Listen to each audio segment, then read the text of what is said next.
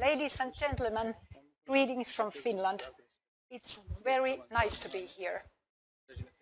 After the PISA 2000, Finland have been really interested in Finnish education.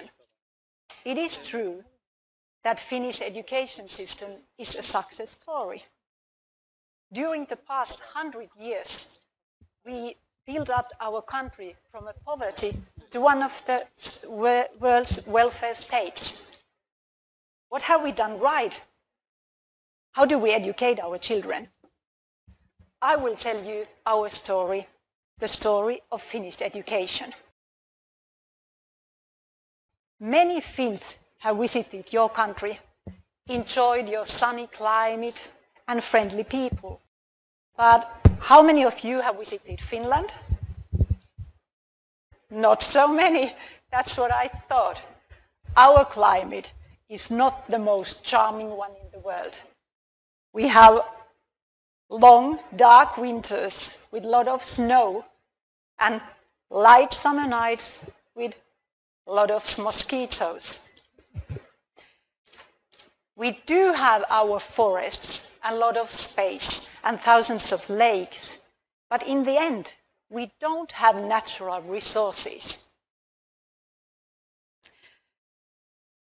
During the centuries, our geographical location between East and West have forced us to be involved in many wars.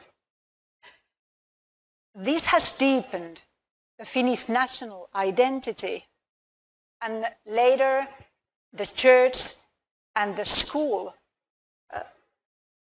emphasized the importance of our own language and own public education.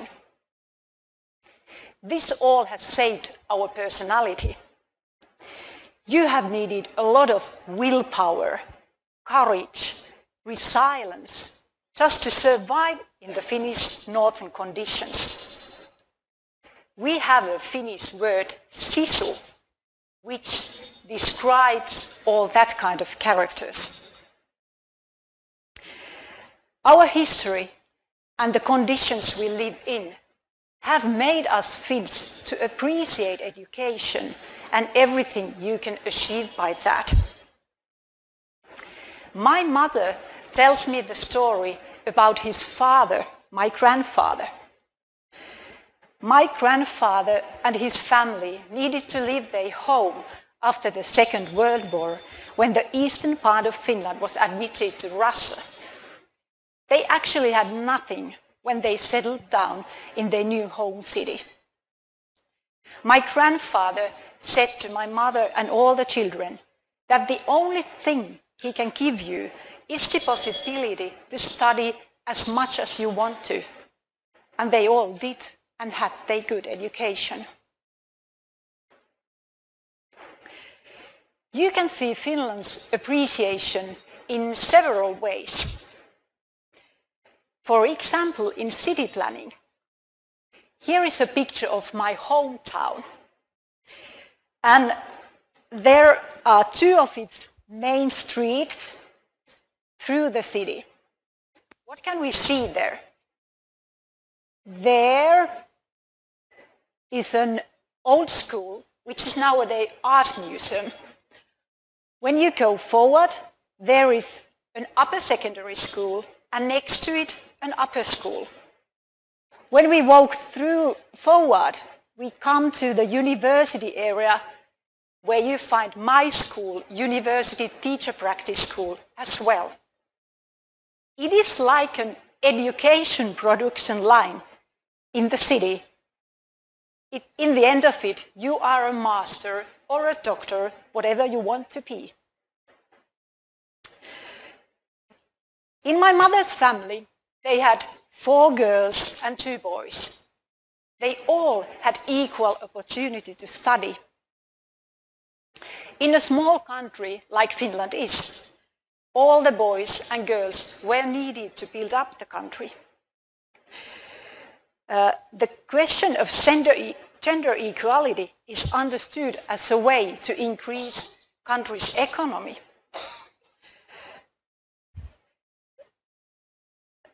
Finland has been a forerunner in gender equality. Finnish women were the first to get a right to vote in 1906, and the first members in parliament were Finnish too. Partly thanks to the active generations in earlier generations, men's and women's level of the education is equal nowadays. And it is a well-known fact that the standard of a mother's education has the most impact on a child's school achievements. More than 90% of Finnish women go to work outside home. Therefore, we had a really good daycare system. It's a legal right to have an early childhood education. Nowadays, the question of equality is strongly visible in Finnish school education. Since Finland did the comprehensive school reform in 1970s, all the schooling has been free of charge and all streaming were abolished. The idea behind this is that all children need the same and equal education, despite their background. We also see to it that it's important that every child achieves the goals in national curriculum. For that, we have a good special education and a law which ensures that a child needs all the support she or he needs to achieve the goals. We don't have any dropouts during the comprehensive education. And even after the comprehensive education, it has seemed important that you can always study further despite of your earlier studying path. Teachers are highly educated in Finland. All teachers have master's degree. The speciality, the speciality in Finnish education is our teacher training system.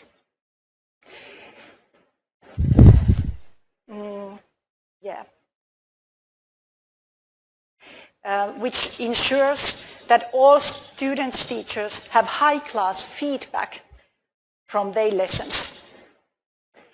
The idea of guided practices is to support the professional growth from the beginning of the study till the end of it.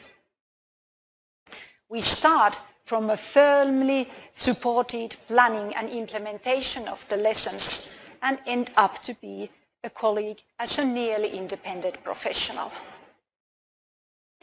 The Finnish education system gives great independency to a teacher. Teachers are independent experts who are trusted. The national curriculum gives the framework for the curriculum, but all cities write their own curriculum based on the national framework. Then teachers are free to implement the curriculum in the way they see is best for their students. Teachers are trusted so much that we don't have any national testing system in Finland. Only in the upper secondary school we have the matriculation examinations. We don't have a system of teacher inspection either. The Finnish education, the Finnish Sisu, hardworking people, appreciation for education, gender equality, and equal educational opportunities, and good teacher education too, have been factors arising Finland to the top of the education and to the top of many industrial areas as well. Nokia was a long time the engine of the Finnish development. I think that it was only Nokia which made us Finnish to feel that we are as good as anybody else in the world, or Maybe it was the first World Championship in ice hockey. Finnish society has always reacted fast on the changing global situations. After Nokia's success, society retrained people and retargeted higher education sector as well. Within some years, there has sprang up many small firms with a lot of growth potential. Good examples of that are the game firms like Rovio, Supercell, Red Lynx or Remedy. Games like Angry Birds, Clash of Clans, Heyday, Alan Wake or Trials are all designed in Finland. Society's ongoing analysis on the changing circumstances is seen on the accelerating pace of national curriculum renewals. Since 1866, we have had 8 national curriculum renewals, of which 3 have been in the latest 15 years. The latest process started 2012 and it will be introduced 2016. The idea of the curriculum renewal is to notice and react better to the changes on the operational environment. We have many concerns visible in the education area. Youth unemployment is increasing. Many young are in the danger of social explosion, and that's why the decision makers have been forced to cut the finance in education. We have to pay more attention to the rapid changes in technology and social media because of what the quality and the amount of the information has changed. Worldwide, we need to be aware of climate change, pollution, poverty, and many other things. Finns have awakened to the reality. The concern of the state of the society and the world is real. This is why the national curriculum renewal is a common project for the whole society and inhabitants.